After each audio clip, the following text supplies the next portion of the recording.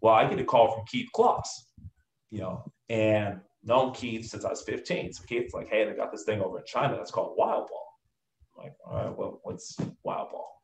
He's like, they have these tournaments that go on. You can get paid. He's like, you can easily make a G a game. Okay, all right, you G a game, that's not bad. So he told me about it. Well, I'm trying to research this stuff doesn't exist. So I'm talking to my buddy Marcus Elliott, and he had played in Uruguay, and we'd battle against one another. I see him pop up over in Hong Kong.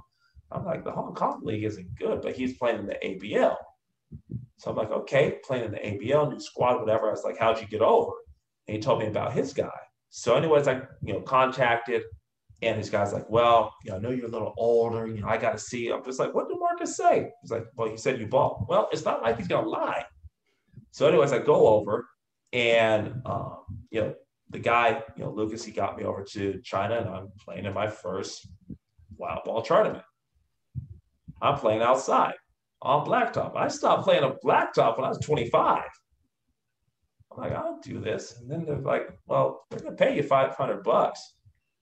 $500 is like a men's league game. So go out there, have a quick 40, sit down. And I'm going up against, 5 imports, do my thing. I'm like, yeah, here you go. I'm like, really? That's it? All right, well, let's kind of see how this goes. So next thing I know, I have people calling me on WeChat, which is, China's Facebook, Instagram, Twitter. And I'm getting these messages at, middle of the night, midnight, 1 a.m. I got a couple games. It's kind of like I'm living the life of like the movie Saw. You want to play a game? It's literally like that. And it's like, do I want to respond to this? So then it's like, yeah, I got a couple games. All right. Well, how much do you, they're like, how much do you play for? All right. Well, I just played for 500. So let's just go ahead and say 750. See what they say. So I'm like 750. All right, cool, 750. I'm like, all right, cool. Let's see how this goes. So next thing I know, I have an airline ticket sent to me saying, hey, get to the airport. Go to the airport. I fly 3 hours. I landed in some town I can't even pronounce out in the middle of nowhere. I'm off the tourist grid at this point. Anything happens, nobody can find me. And get a random Chinese dude who picks me up. He just has a sign with my name on it. And I get in a car with a stranger. And we ride for another 4 hours. So ride for 4 hours. I'm in the middle of nowhere. And I'm using WeChat to translate things. And they're just like, yeah, so happy to see you. So then the boss goes, so happy, so happy, so happy. And I'm like, okay, whatever, bro. Like, just tell me when we play. And he's telling, the guy takes me to this nice restaurant, have this lobster, right? The lobster's been cut up and divvied up, but they keep everything in the shell. So they have everything in China's, all about decoration and show and all that kind of stuff. So I have this huge lobster and everything. And we're eating, and next thing we know, the tentacles and everything else start moving because it's been on ice. So, you got basically the nerves and everything else where this dead lobster is moving around, tail starting to kick and everything else. So it's like, this is definitely different. Go ahead and play. Do what we got to do. We play our 3 games for the championship. The boss goes, I like you. Gives me an extra 2,500. Hey, this is cool. Okay. Yeah, exactly, right? So this is what starts up. And so I'm in China making this quick cash in a sense, in some ways kind of guaranteed cash. You just never know when these games are popping up, and they pop up all over the place. I'm trying to get back to a league. So I'm doing this. I'm working out some teams. I played with in the Hong Kong league with a team, which was just get paid. Like they took good care of us. And I mean, the team wasn't the best of teams. Owner, nice guy, and he took care of us, and took great care of us to be truthful. So ended up in Hong Kong doing some things. I'm still flying back mainland to China, playing in just the local men's league on Saturdays. And they're taking great care of me there. And at one point, I'm just commuting between Hong Kong and China, but that's what had gone on for the first year. Making all kinds of money. Stuff is crazy. The girl I'm dating at the time, she's going back and forth. And I'm just like, hey, I appreciate you coming over. Hey, can you take some of this money back? So she's, bringing money back and forth. Money's flowing. Got my meds. Basketball's happening. Things are great. So then opportunity came up in the ABL, which was basically about a year later. And they needed somebody just to fill in. So they, the team, the Taiwan Dreamers, brought me in. You're 39, blah, blah, blah, blah, blah. We don't know. Don't let this number fool you. So I go ahead, do what I do.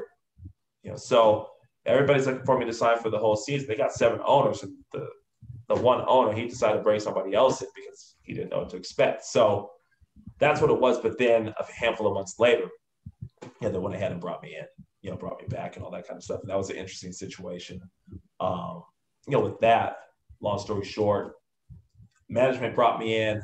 They had fired the coach. He liked me. New coach came in. Business transaction. So that's all it was.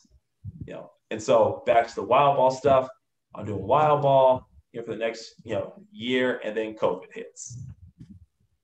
And so I'm over in China seeing COVID, and it's like, I think it's time to get out of here. So ended up coming back home, and so just having to wait, because basically the world stopped for basically a year. So we had the blip from the Marvel movies, from the Avengers with Thanos. So we have our blip for the year, come back, and now just trying to see which way to go with things. Just as an aside here, Andy, I only had up to 2018 in your doc, which you sent me. That's why I was saying had. Just FYI. Mm-hmm. So Wikipedia version. I knew that it was continuing on, but no. But he also he said earlier on that he wasn't done. So yeah, I know. Yeah, you just didn't hear that. No, I heard it. It's just I do what I do. But it was a long day for you. After I had a long day yesterday. Yeah, no kidding. But at any event, I mean, that China story is one of the more interesting ones we've had in the podcast. Yeah, not gonna lie. Yeah. That is quite something. Just kind of randomly showing up places and people are like, here are a couple $100, here's $1,000. I mean, money started getting crazy at one point, like super crazy. And this is just like what are these games? I'm trying to wrap my head around it. People, all right, so we go to the park and we play a pickup game, depending on what it is. This was going to be exactly my line of questioning. This sounds like pickup, but somebody's got some money and wants a ringer, basically. Right. And so, depending on what the ringer is and the rules, you may have just one import comes in. You may have 5 imports. It may be open, and you may have no Chinese guys in your team. Right? It just depends on what the situation is. And so, with the games, I mean, we're playing some of these games in big stadiums too, big arenas. And with these arenas, I mean, they're packed, 15, 20,000 people. So it just depends on where you're kind of at. Some of them are literally, you're out in the middle of the sticks. And it literally looks like, being over in the former Yugoslav with buildings half built and bombs looking like it's gone off. And you have 10,000 people watching you play outside. That is, It's crazy. I don't even know how to describe that. I mean, that's literally what it is. And I mean, I've had a couple other kind of magazines who do kind of podcasts and stuff like that. And everything that they've seen, they're just like, this is really the craziest thing, because you'd never be able to describe it, because you're literally out in the middle of nowhere. It's almost like an informal league. There's no season, there's no league, there's no, you don't have teammates. Are people managing, coaching these teams? It might be me, using my phone and being like, hey, let's translate. Do that. Okay, just do that. And literally that's what it is. That is just amazing. So I have a crew that I was running with, so my crew. This basically sounds like black market basketball in a way. Yeah. It is. It's like mercenary basketball, because you have just some random person contact you.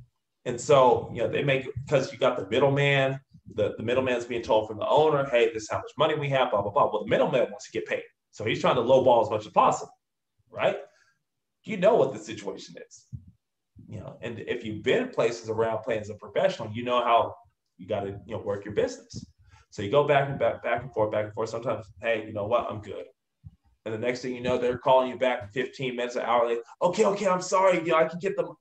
All right, make it happen. And it's one of those things like, I don't trust you, so you need to send me half the check now before I even look to, leave my place. Yeah. And so there's, So, I mean, you play hard-nosed, hardball with stuff. And next thing you know, like I'd be Corey Bradford, who played at Illinois. Corey and I have been buddies since our senior year of high school, because we played on the same All-American team at Nike camp. And Corey was over at the same time. Corey, see you at the airport tomorrow. How much? You already know I took care of it. Just here's your airline ticket. I'll see you tomorrow. And that's how we do things. And he'd show up and he's just like, all right, so who do we got to kill? I said, you already know what it is. So that's how we go ahead and play. Some of the tournaments, you have to win the whole tournament to get paid. Wow. So when that's the situation going on, and you have like pros, because like my team, we have like pros. So Corey, he's played a bunch of years abroad. We have Duke Cruz, he's played a bunch of years abroad.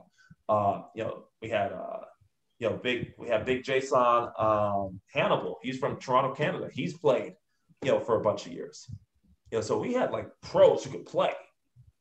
So a lot of these guys who come to China just because they look the part, they may have the tattoos, they got the look, whatever. They can't play to save their life. And they start, do a lot of talking, because for them, just like, you're saying earlier, this is their NBA, right? Being over in China, having people want to take the pictures and blah, blah, blah, blah, blah. That was their NBA. Having their ego stroked, all that kind of stuff. When you've played places, you played in the NCAA tournament, you've been in league camp, stuff like that, you ain't worried about that. You're just worried about doing your work, get your money, go home. And that's what it was. So some of those guys would run their mouth. All right, we got to destroy these guys. And that's what would happen. And you'd show them the difference between a wild ball player and a professional player.